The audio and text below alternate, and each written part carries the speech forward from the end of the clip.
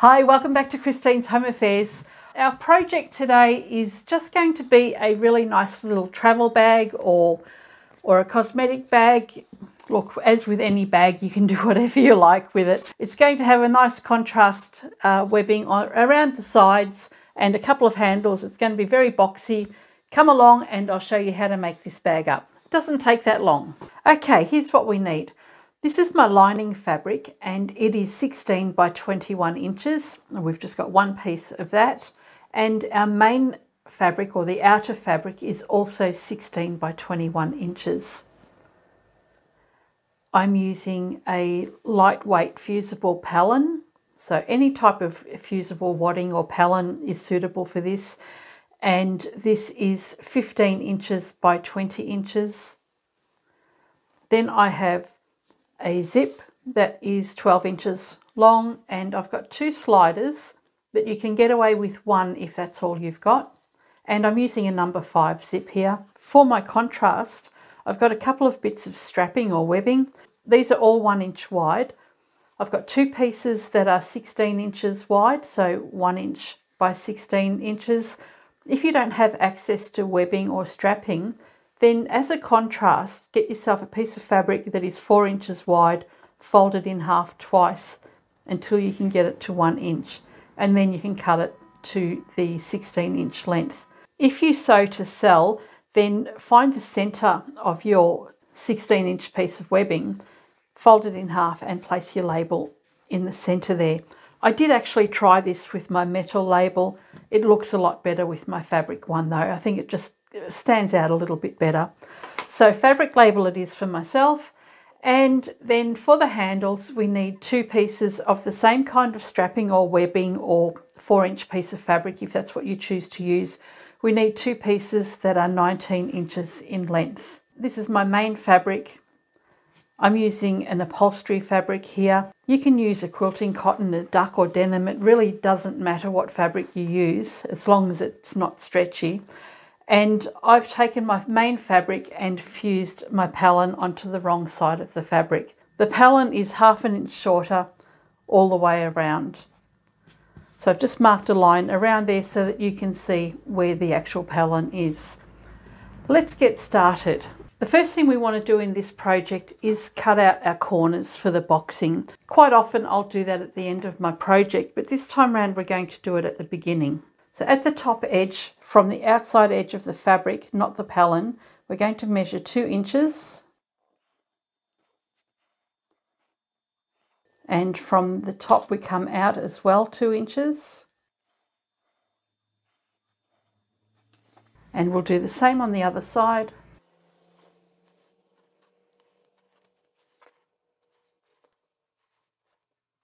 Then we can fold the fabric in half. So we'll fold this in half, right side together.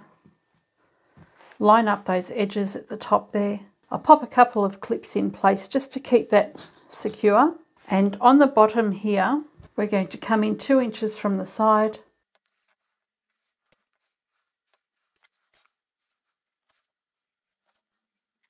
And because we don't have a seam at the bottom edge, we're going to come up 1.5 inches.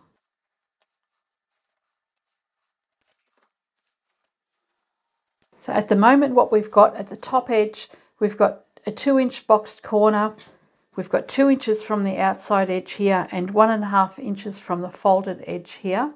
Before we cut that, I'm going to take my lining and I'll fold that in half the same way, and I'm going to place my fabric directly over the top, line up all the edges, and I'll cut this out all at once, rather than having to do everything twice. So I've got all my layers lined up properly and we can go and cut out all these corners.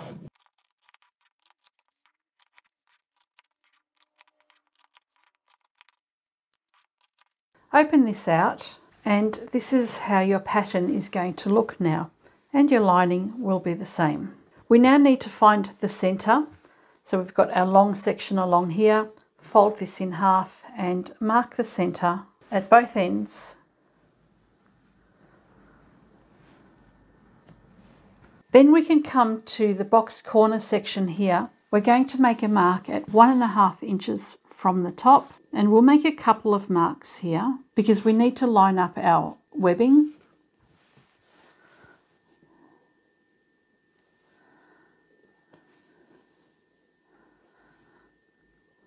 We can run that line all the way along.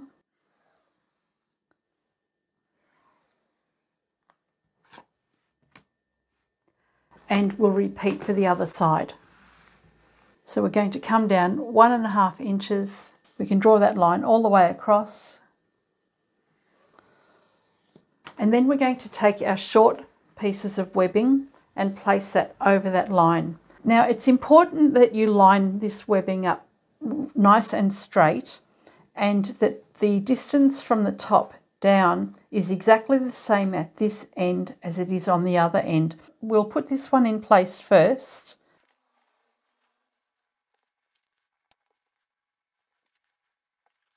So pin the first one in place, then turn it around and grab your other webbing and place that along that edge as well.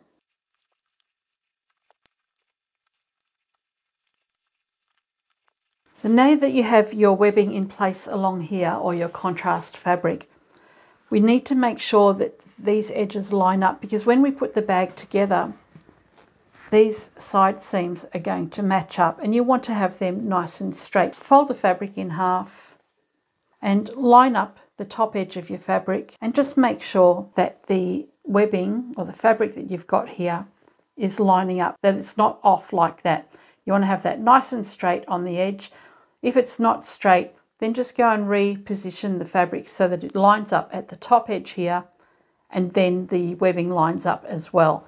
And be sure to measure the other side as well. So it's very easy to be off square by just 1/4 inch or 1/8 inch, and it makes all the difference. So as long as that lines up nice and straight and this side lines up straight, you'll be okay. Now, before we sew that in position, we need to place our handles on as well. So we've got our centre marked here, and I'm going to measure 2 inches from the centre on each side, and my handle is going to be positioned along there. So the raw edge of my handle needs to go underneath this piece of webbing. Slide that underneath, line it up at the 2 inches, and then just push the raw edge back up underneath so that it's tucked away underneath your webbing, and then pin that in place. Take the other side, bring that around. We've got our 2 inches, tuck that in again on this side, line it up with that 2 inch line, and then push the webbing back up so that it sits underneath this section. So we can take this to the machine in a minute. We can sew all the way down along the long edges of this section here, and if you want to, you can actually go and do a cross along here as well. Come around to the other side and we will do the same again. From the centre, we'll measure out 2 inches on either side, and we'll place the other handle underneath as well.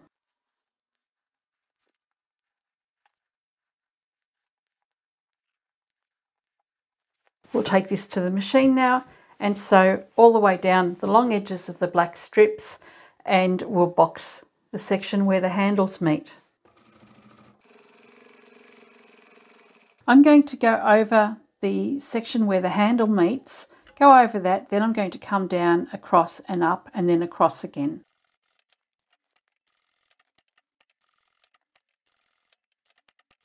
And then I'll continue on until I get to the next handle, and I'll do the same thing.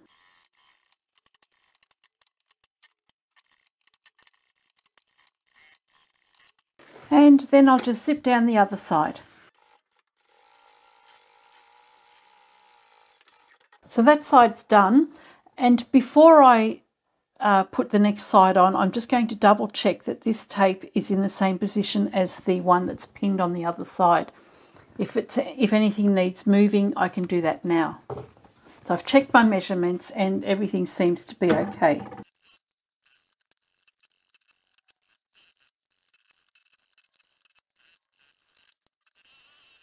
Okay, we've got our handles in place, and before you do anything else, go and double check that they do line up properly on each end as well. Once you're happy with that, you can move your handle out of the way, and we'll grab our zip, open that up, and we're going to take the teeth, have that faced toward me, and the straight edge along the top there. And you can pin or clip it in place. You know what I'm going to do. I'm going to use my tape. There are many reasons for using the tape, not to mention the pins and clips being bulky. One of the best reasons for using the tape is with the lining. When you're sewing that down, it has a tendency to shift. This fabric here is okay because there's a lot of structure in it, but the lining fabric is usually so much thinner, or it is in this case anyway, that it'll actually shift when I'm sewing the 3 layers together. Place the zip over the top. Now I've intentionally cut my zipper tape a little bit longer, so I've got a 12-inch opening here. My tape is about 13 inches.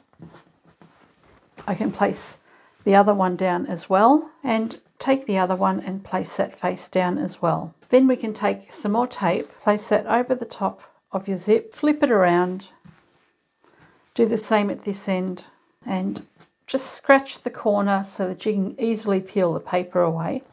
And take your lining fabric and place that right side down.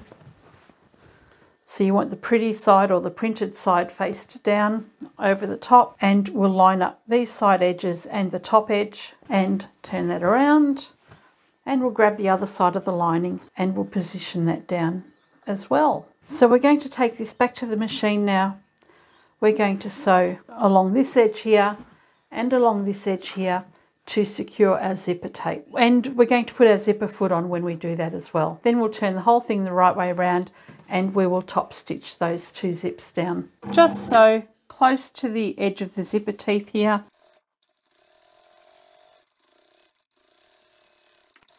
And we'll do the same on the other side. With the regular foot back on, turn everything the right way around and then separate the lining and the main fabric. Push them or pull them away from the zip, and then we can top stitch. Because I've got a black zip and webbing and handles, I'm actually going to top stitch this in black, just as a nice contrast. And you know, I tell you that this is just a nice contrast or a design feature, but really I'm just too lazy to change my thread. But it's at this point, if you've got things like this happening, all blacks or all blues for example, I do like to do the same colour thread to match whatever my contrast is. I'll make a whole batch of bags exactly the same way, and then I'll change my thread when I'm doing the next section for all of my bags. Just helps save a lot of time. And we'll repeat for the other side. With that done, we can now place our 2 zipper sliders on. And as I said, if you've only got the one, that's fine. You can make this bag with just 1 slider. I'm going to place the curved edge facing me.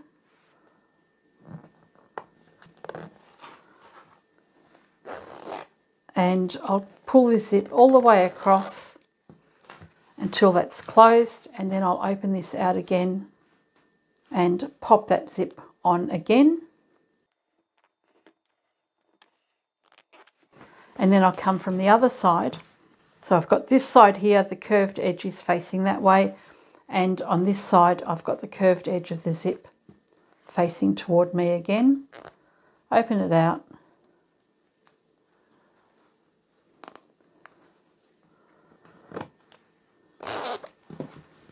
And there we have our 2 sliders. Now we can turn this inside out. So bring the lining away from the main fabric and turn the main inside out as well. Be careful not to pop the zip open. And here is when we find out if our strapping or webbing lines up. So we want to line up the boxed corners at the top and at the bottom section. So I've put a pin in just on either side of the webbing.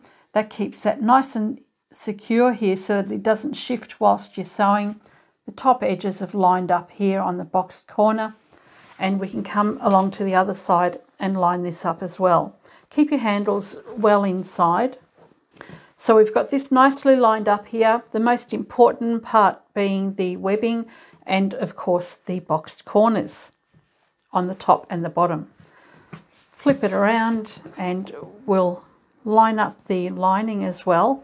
Now the lining section, we need to keep one side partially open, and we're also using a 1/2 inch seam allowance on this project, so you may have figured that out because we've actually got our wadding 1/2 inch smaller on all the way around, which is our seam allowance. So I'm going to keep this side open by about 3 inches, and then I'll pin the other side, and the other side can be closed up completely. So let's take this to the machine now. We'll sew along here. So where the pellin ends, and you can see that blue line, that's my stitching line. It's my 1/2 inch seam allowance. I'll sew this one twice and backstitch over this section here. Likewise on this end. And when I get to this side of the lining, I'm going to sew from here to here, backstitch, and here to here and backstitch as well. Keep that open, and we'll sew this one closed. And remember, I'm doing a 1/2 inch seam allowance.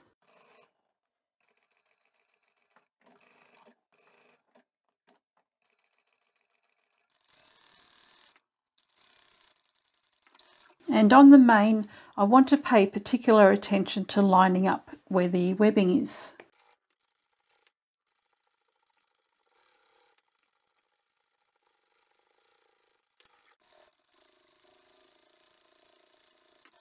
And I'll do the same for this side.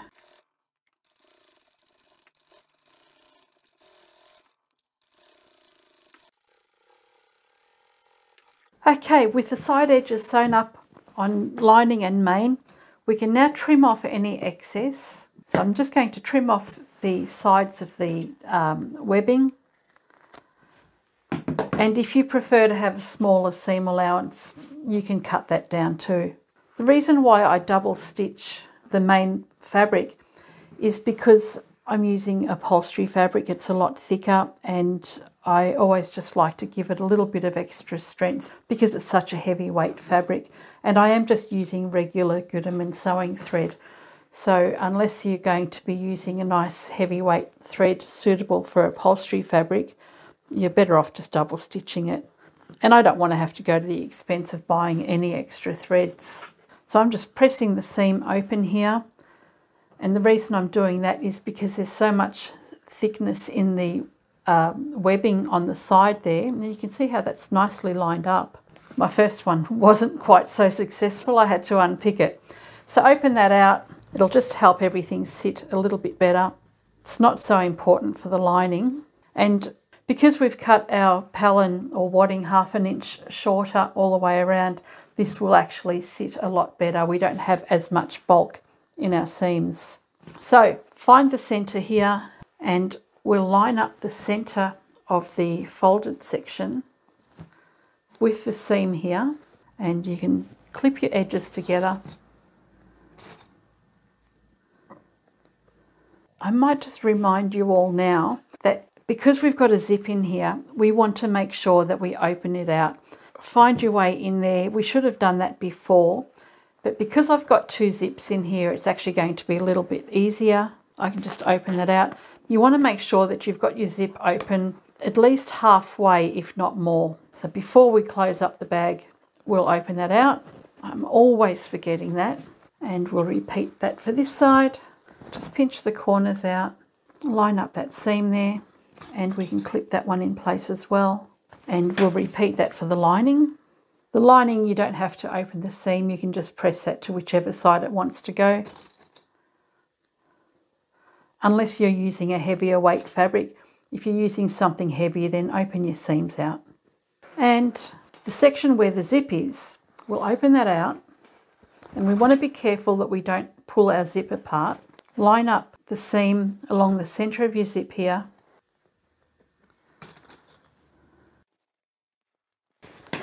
And then take the lining and we're going to line that up on the zip as well. Fold that open. And this seam here we will line up with the center of the zip, and we'll clip all of those layers together.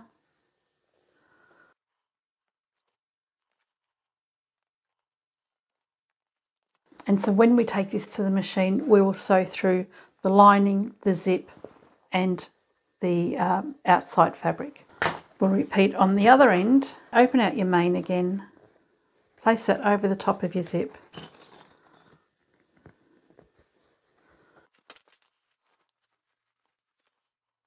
And line up that lining again with the zip, and we can take this to the machine and sew all the way along there as well. Because I'm sewing my lining and my zip and the main all together, I'm going to go over that whole section twice. So we'll take this back to the machine, we'll sew our corners here, these corners, and this section as well. Now when I make these kinds of bags, I will often do my boxing separately. If you want to do them together, you can take this section here and bring that up to this section here and clip all of those layers together and sew them down in one go as well. This speeds up the process, so if you're doing batch sewing, this makes the process a whole lot quicker. You just bring all these layers together, sew it together, and at this side here you will do the same thing. You'll take the bottom of your main, the bottom of your lining, bring them together, sew them all together all at the same time. But for today I'm going to just do them as I've just shown you here. We'll box our corners separately. So backstitch at the beginning, I'll backstitch over the seam as well and at the end, but then I'll go and stitch this again.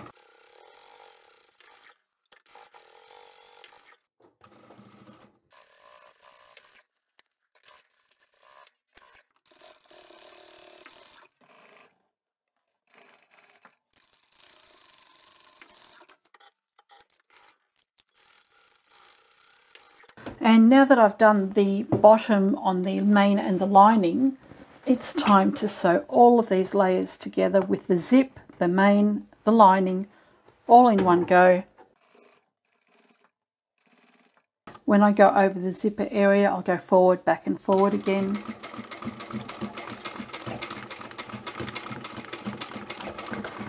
And even though I do have a needle large enough to accommodate what I'm doing, I don't like to go too fast over it.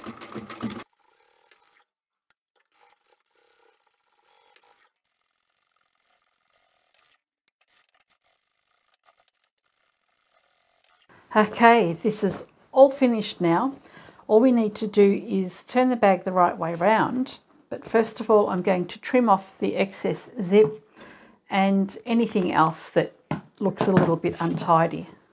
And then we can find our opening and we can turn everything the right way around. So stick your hand in all the way to the main and just grab that and pull the main part of your bag out through your lining.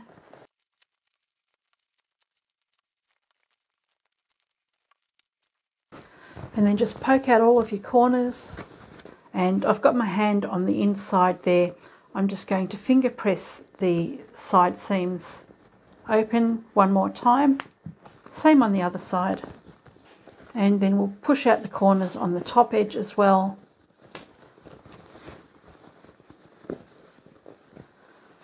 And once you're happy with all of that, go back to your lining on the side here and just pinch the opening, pull it taut. The opening will want to fold in together, and you can whip stitch this by hand or sew it closed by machine. I'm just going to sew that very close to the edge.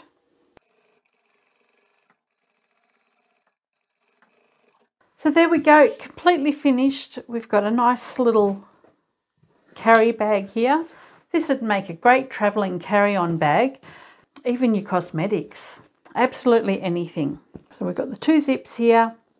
One is more than adequate if that's all you've got, and plenty of room on the inside. You could even add a couple of pockets in this as well if you wanted to. Can I just say I have had an awesome day in my sewing room today. We've had a few weeks of disruptions, bathroom renovations and all sorts of things happening. This is the first day I've been at home uninterrupted for a long time, and I've managed to get 2 projects done, and this is one of them. So how do you like it? This is the bag that we've done today using the fusible Pellon and using upholstery fabric as well. This one I did yesterday at work. This is also upholstery fabric or furnishing fabric. It's got a velvety feel to it. It's a really nice fabric, and I think the black and red looks amazing together.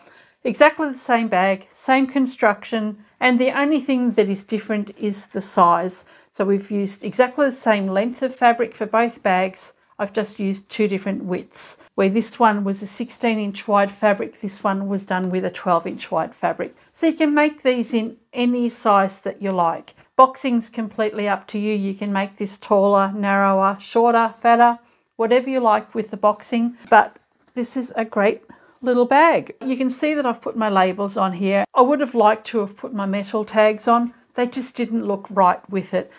I'm going to sell these in the shop. When you factor in all the cutting and measuring and sewing and all of that, they take just over half an hour to make. When I make some more, I think I'm going to price them out at $45 each. I think they're a nice enough bag that I can do that. So that will take into account the costs that I did have associated with my bag, the handles, the zips, and the Pellon on the inside. The fabric was free like it usually is. And this one here, I didn't actually use any stabilizer in this one, so it doesn't look as structured. I'm probably going to put this in the shop for about $35. I just don't think it's as nice. I love the colour, but I just don't think it's constructed very well, only because it doesn't have enough stabilizer in it. So there is a bit of a difference between a bag with structure and one without. This will look even better if I had have gone and used Peltex or Decaville. That would give it a really nice stiffness to the bag. That would make it very rigid. It'll just sit up nicely by itself. I'm happy enough with them as they are. I hope you've enjoyed this video, and I shall catch you next time. Bye for now.